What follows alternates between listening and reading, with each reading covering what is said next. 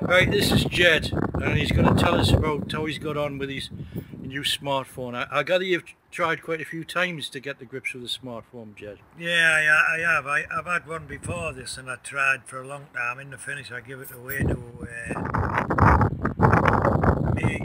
my grandchildren because they seem to know more than what I did, and I got sick of it. But anyway, I met Steve, and he's been coming round for about 6 weeks, showing me what to do, because I couldn't do a thing.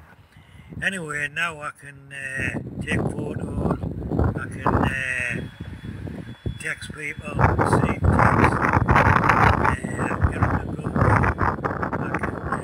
So what have you done on Google? Well, up to now, all I've done is like get into Middlesbrough, get me having a look up the front of my house, and a few other little things. Oh, you mean like on Google Earth? Google Earth. Yeah, Google Earth, yeah. So did you get out of Middlesbrough at all on Google Earth? Oh yeah, I went to Paris, looked at the Eiffel Tower around there.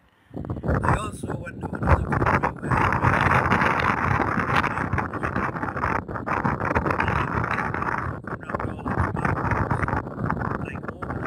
where was on the other side, and what country was over the other side.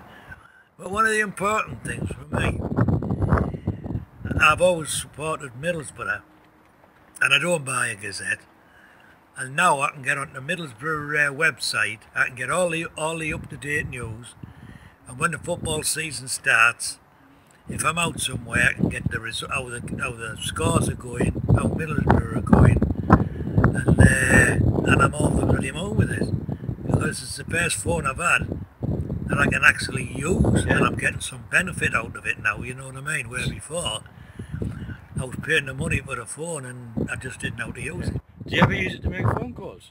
Oh yeah, I make phone calls, take photographs, oh bloody sorts I can do now. I remember the first thing you said to me was you wanted to know about texts so you could, something to do with your prescription.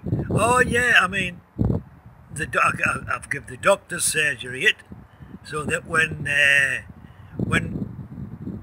they can phone me up and say, like, with me being diabetic, I have different things to go, blood tests and other things, water samples, and they just text me now. Same as the chemist. I used to have to walk down the chemist when I was getting low, and when I got the chemist, my prescription wasn't ready. But now, when my prescription's ready, the chemist send me a text, so I know that when I go down and they say your prescription's ready, and it's the same as the hospital. I go to the hospital quite a lot. I've had like over 50 needles in my eye. Sorry, and shouldn't laugh.